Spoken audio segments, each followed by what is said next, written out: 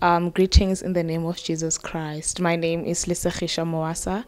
I come from Northern Cape, and the reason why I came here, my parents said I must come here for the clarification of any confusion in terms of my career choices, because I had that confusion.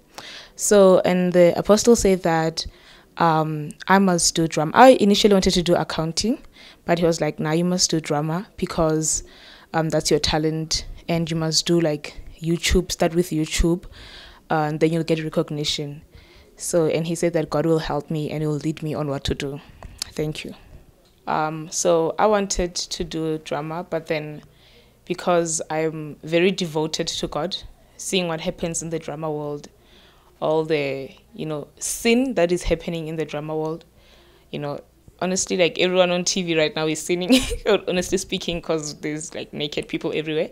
And I don't want to be part of that, I can't sell my soul to win the world.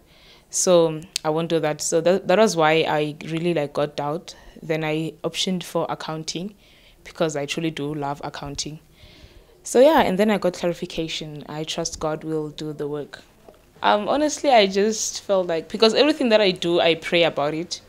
So I pray about every single thing. No matter what a person says, I have to go and pray about it, and get more clarification, because he's doing his part. I have to do my part also as a Christian and take this work with God. He's not going to be the one taking my videos, you understand, if I take this part.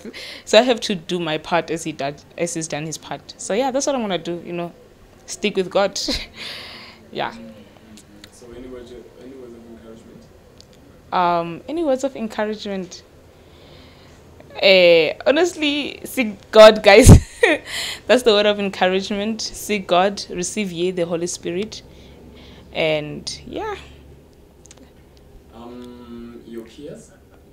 To my peers, honestly, I wouldn't motivate you to be rich or something, because right now we are at the last hour. So prepare your hearts, for the coming of Jesus Christ. That's what I would say, because as teenagers, we are focused on a lot of nonsense that has nothing to do with God.